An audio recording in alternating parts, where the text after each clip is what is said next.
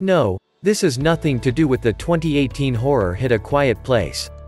Although if you, like me, were a fan of A Quiet Place, I'm sure there were times when you thought living a life full of peace wouldn't actually be that bad.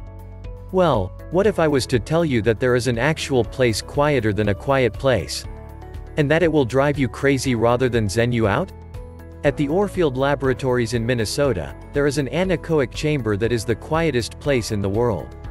In fact, it is so quiet that nobody has been able to bear the sound, or rather the lack of, for longer than 45 minutes.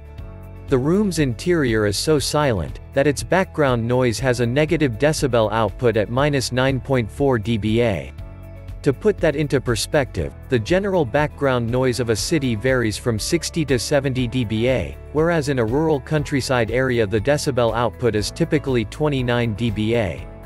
The lab's founder, Stephen Orfield said, "We challenge people to sit in the chamber in the dark. One person stayed in there for 45 minutes. When it's quiet, ears will adapt. The quieter the room, the more things you hear.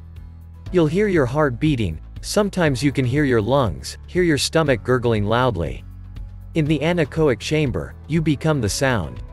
So for a normal person going into this room, the whole experience is very disorientating. People have trouble standing or sitting within the room, as well as navigating the room or maintaining their balance. The daunting lack of noise makes it near impossible to orient yourself as you walk in the anechoic chamber, as we humans rely very heavily on subconscious audio cues to navigate when walking. As Stephen Orfield said, you take away the perceptual cues that allow you to balance and maneuver. If you're in there for half an hour, you have to be in a chair. Other than driving people insane, this chamber is used by companies to test how loud their products are. It is also used by NASA astronauts in training to help them adapt to the silence of space.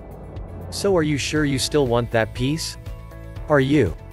Well, I guess it turns out it might actually send you crazier than all that constant hustle and bustle.